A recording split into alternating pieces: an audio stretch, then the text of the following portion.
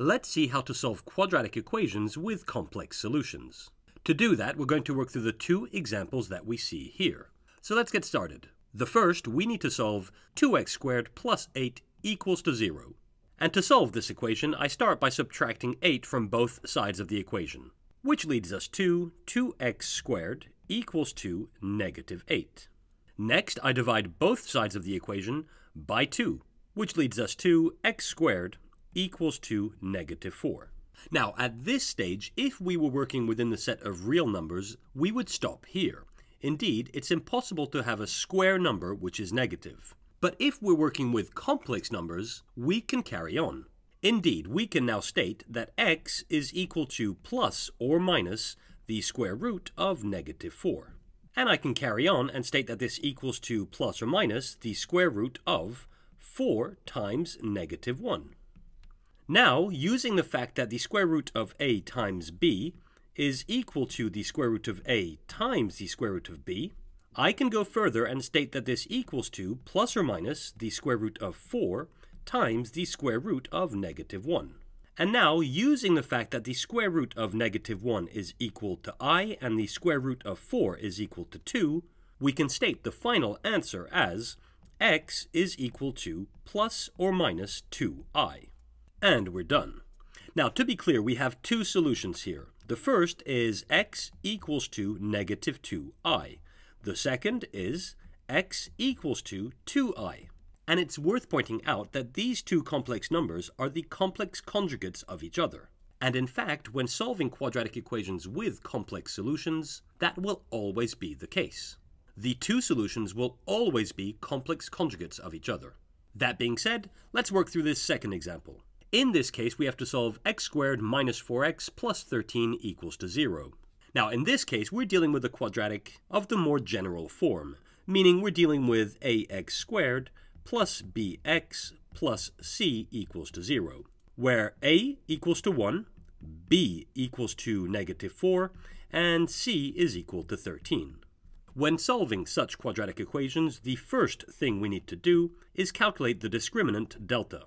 And remember, delta is equal to b squared minus 4ac. So using the values we have here, the discriminant delta is negative 4 in parentheses squared minus 4 times 1 times 13. That's equal to 16 minus 4 times 1 times 13, which is 52. And by all means check, but that leads us to delta equals to negative 36. And that's our first step done. Now, you may remember that when we work with real numbers, if ever the discriminant delta is negative, we stop there and state that there are no real solutions.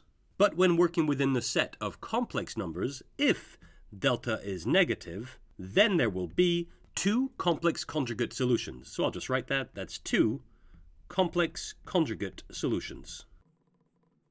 And that leads us to our second step, in which we actually calculate the solutions.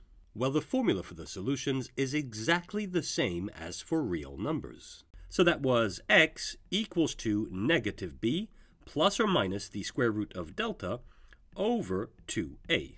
Now replacing b, delta, and a by their respective values leads to x equals to negative 4 plus or minus the square root of negative 36, all of which is written over 2a, so that's 2 times 1.